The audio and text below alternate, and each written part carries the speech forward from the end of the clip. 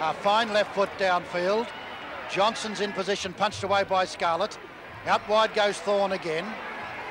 Screws her back with that great left foot and puts it through. That was a magnificent goal. That's his third.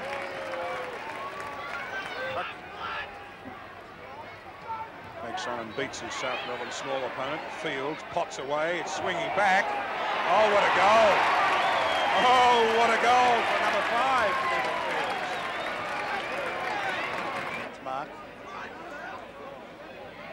He really is a long kick. He doesn't do it. This time he kicks it to Browning. I think Browning's just as far out as Teasdale was when he was there to shoot for goal. Browning is also a thumping kick, and that is a thumping kick. That is the kick of the day.